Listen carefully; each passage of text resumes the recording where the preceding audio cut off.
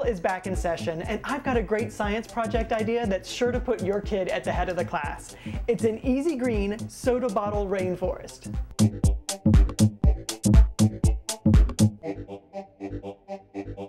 Tropical rainforests are known as the jewels of our planet, and today we're bringing a little bit of its beauty to your home. Making a terrarium out of an old soda bottle is a project many of us do as kids, but today we're putting a fresh spin on this old craft by making a rainforest version. Start with a clean, dry 2-liter soda bottle and slice it into 2 parts. I'd say about 4 inches up is a good divider. This part will be the base of our terrarium and this part will be the cover. Let's start with our base and what you need to make a true self-sustaining terrarium.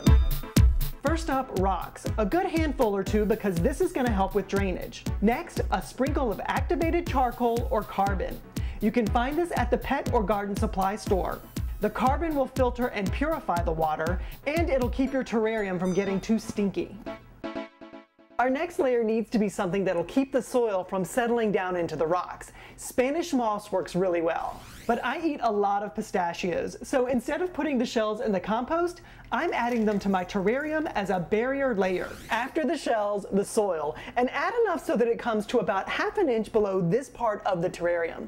Once you're done with that, the fun really begins and you can start adding in your plants. This is a tropical rainforest, so be sure to pick small tropical plants. A fern and this palm are perfect because they're both tropical and they have the same sunlight and watering requirements. Finish with moss and a little water to moisten things up.